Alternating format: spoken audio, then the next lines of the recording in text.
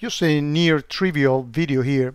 Let's say that I'm looking into my log or network activity tab and I want to look for two conditions, an OR of two conditions. Let's say that I want to make sure that all my DNS connections here at home are going to quad 9. So I need to search for port 53 for unencrypted one and for 53.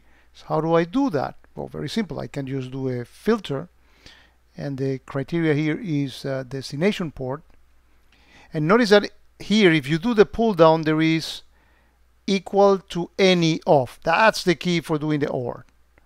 And then I'm going to put here 53, click plus, and I'm going to put here 853, click plus, add filter, and now you see that I have only those two ports, and I can validate that everything is going to my quad 9. That 192.168.1 is actually the gateway. So yeah, I can verify with a very simple search that all my DNS requests at home are going to that resolver. And that's how you do OR condition searches in QRadar. Very simple.